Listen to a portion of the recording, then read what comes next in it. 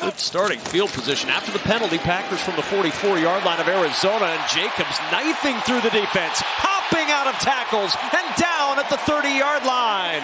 14-yard run. Bring him down. Yeah, we just talked about on the other side James Conner. Let's not forget about Josh Jacobs as well. And this is where Matt LaFleur feels the game is going to be won or lost. He was a little bit critical of his offensive line this week about their pad level, about the push. He talked about the dirty work with the wide receivers on the outside and the physicality of the running backs. But